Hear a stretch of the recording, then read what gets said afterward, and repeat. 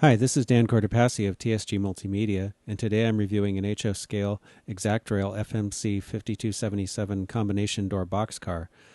My example represents an ex-RailBox car that's been patched for Canadian National. This car has a date stamp of 1984, so it would be appropriate for any era from that time on. These cars are available direct from ExactRail for $38.95. The detail on this model is really outstanding. It has a lot of separately applied parts: the grab irons, the stirrups, the lower door tracks, the vertical rods in the doors. Really a good job. Also, the paint is excellent. I couldn't find any voids, and all of the lettering is very legible. The car is equipped with KD scale couplers on both ends.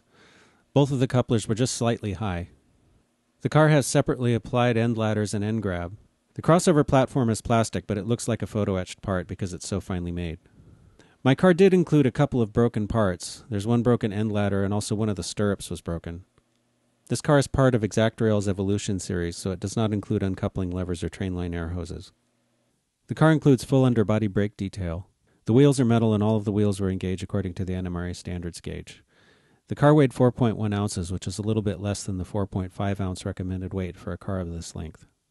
Overall, I think this is an excellent model. I really like the detail, and I really like the paint. I am going to take off a spike for the coupler height being off, and I'm going to take another spike for the broken parts, so my final verdict is 8 out of 10 spikes.